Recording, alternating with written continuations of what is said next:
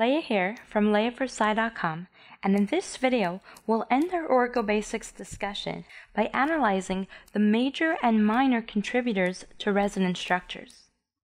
In the last video, we looked at how to find the resonance structure for acetate or ethanoate. But when faced with multiple resonance structures, you may have to determine the importance of each contributing structure to the entire resonance scheme. In this situation, if we look at what is happening with the resonance, we have a negative charge moving from an oxygen atom to another oxygen atom, and we can notice there's a plane of symmetry here as the electrons move back and forth. This tells us that these two resonance forms are equal major contributors to the resonance of acetate. But oftentimes you'll find yourself resonating electrons on a molecule where the atom holding the charge is different, or perhaps even the very charge is different, and you have to find out what is considered more important and less important. There's one key to resonance, or organic chemistry, or should I say all of science, and that is stability. If a pair of electrons, an atom, or a molecule is stable, it's going to be happy. If something is happy, it's going to be stable, and it tends to be unreactive. On the other hand, if something is unhappy, it's going to be unstable and therefore reactive. With mechanisms, you'll find that the unhappy or higher energy pair of electrons is likely to attack something. With resonance, the more stable a contributing structure is, the less likely it wants to shift away from that structure. On the other hand, if the structure is not happy due to the placement of charge, lack of octet, it's going to find a way to change and move away from that structure, making it a less favorable and therefore minor contributor. The first thing you want to look for is a complete octet. If you find yourself looking at two contributing structures where one has a complete octet and the other doesn't, you're going to favor the structure with a complete octet. For this molecule, we have a pi bond sitting between carbon and oxygen oxygen has a positive charge. Positivity tends to attract electrons, and so to show the resonance for this molecule, we'll grab these purple double-bound electrons and draw an arrow towards the oxygen, showing that they are collapsing onto the positive oxygen atom. We draw a double-headed arrow to show the resonance that forms from this movement, and then we draw the skeleton, in this case, the oxygen bound to hydrogen. Oxygen used to have a green lone pair of electrons. It now gained the purple lone pair that used to be a pi bond before resonance. The starting molecule had a positive charge, and looking at carbon, we can think, is this skeletal structure? Does it have an invisible hydrogen? And the answer is no.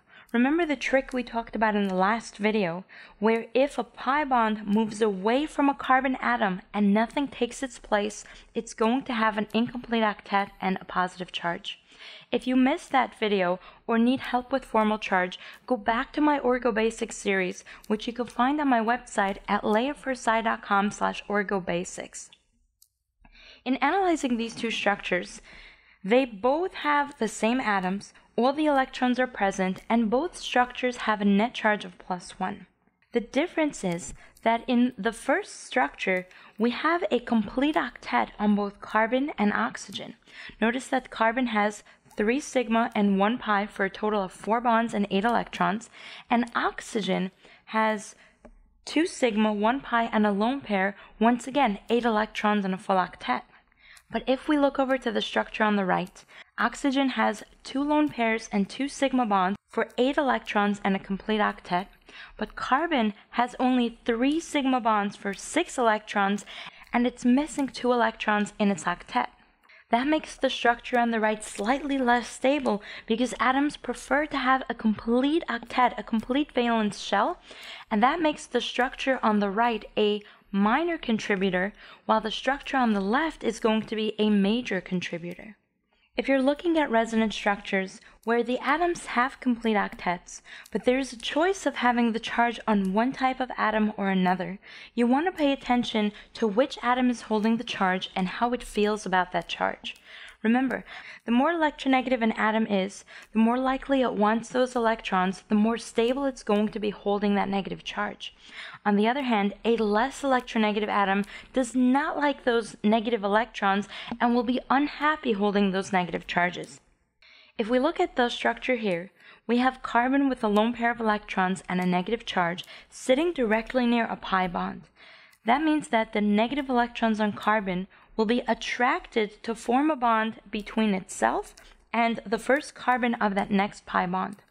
The carbon here is now going to have 5 bonds, which means we have to kick out the blue electrons and put them onto the nitrogen atom. We show a double-headed arrow indicating that it's resonance, redraw the skeleton to see where the atoms are, and then fill in the electrons. The green electrons are now sitting as a pi bond between the 2 carbon atoms, and the blue electrons are sitting as a lone pair on the nitrogen. Nitrogen also had a purple pair to begin with. It's difficult to do a formal charge on carbon because we can't see the invisible hydrogen, but we'll use the rule that if a carbon had a lone pair with a negative charge and now has a pi bond, it's going to be neutral.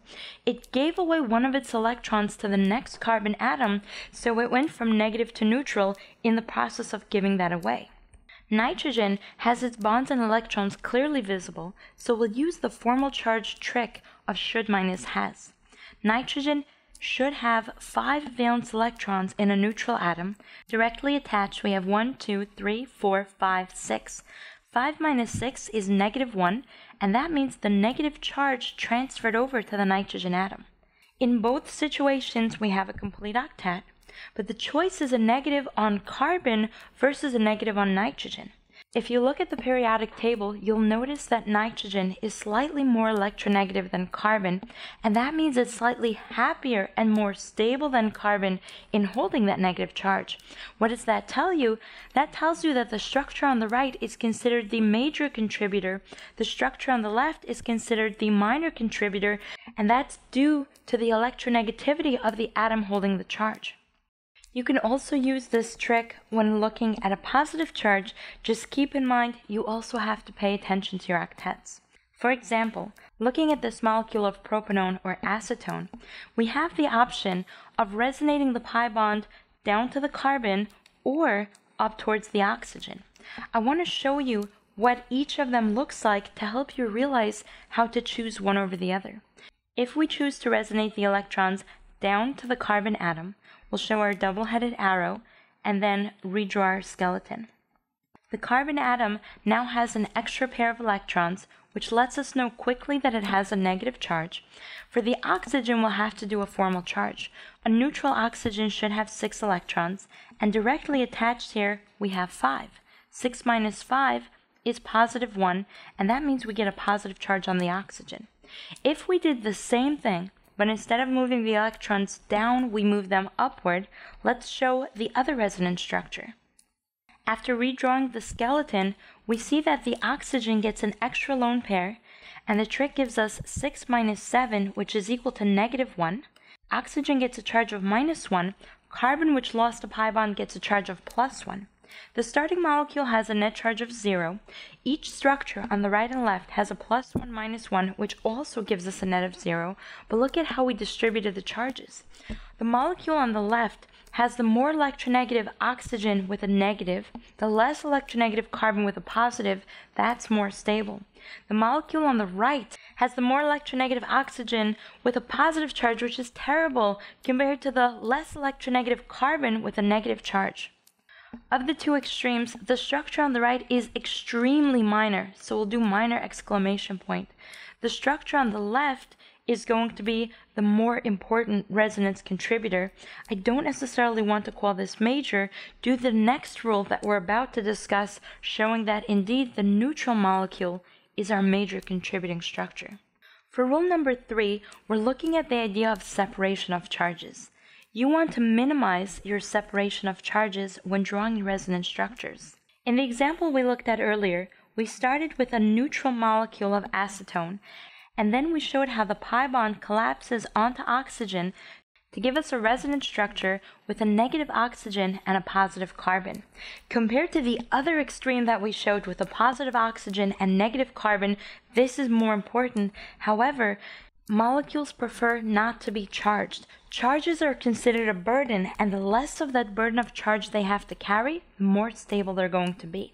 So when comparing the structure on the right and the left, the structure on the right has a separation of charges. These opposites are so close to each other, the molecule can't help but have its negative electrons attack that positive carbon and shift right back to our starting neutral, happy molecule.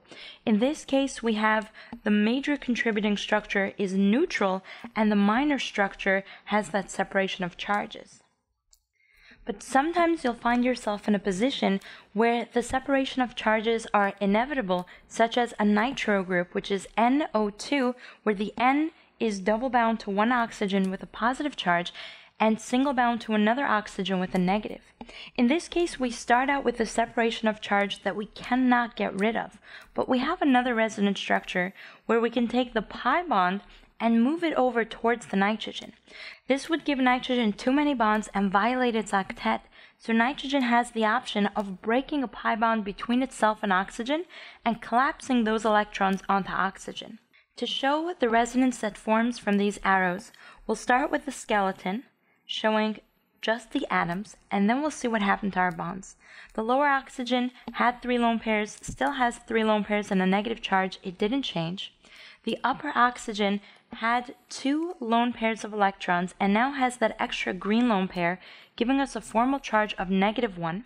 The purple electrons moved over to form a pi bond between carbon and nitrogen, once again giving nitrogen that charge of +1. And don't forget, the initial carbon that lost a pi bond and gained nothing in return gets a charge of +1 because its octet is now deficient. The structure on the left started out with a separation of charge, but only one separation of charge. The structure on the right has 2 positives and 2 negatives, and even though they all cancel out to give you a net neutral charge, the fact is we have a greater degree of separation, making that much less stable and therefore a minor contributing structure, while the structure on the left has minimal separation and will be our major contributing structure. This also comes into play when we look at the very first molecule we started out with, acetate. We showed a resonance where we had carbon double bound to one oxygen and single bound to another, with a negative charge on the oxygen with 3 lone pairs. What we didn't show is another potential resonance where the pi bond between carbon and oxygen will collapse onto oxygen without anything else moving. This gives us a new structure that not only has a negative oxygen at the bottom, but now we also have an oxygen at the top with 3 lone pairs, a negative charge, and carbon that lost a pi bond, depleting its octet and having a positive charge. On the left we have just 1 negative, on the right we have complete separation of charge, not to mention the incomplete octet on carbon, making that an extremely minor contributing structure, while the one on the left is going to be the major structure. And this concludes our series on Orgo Basics. For even more practice on resonance, hybridization, formal charge, and more, check out my membership site, which you can find at studyhall.layerforsci.com/join. Are you struggling with organic chemistry? Are you looking for resources and information to guide you through the course and help you succeed? If so, then I have a deal for you. A free copy of my ebook, 10 Secrets to Acing Organic Chemistry.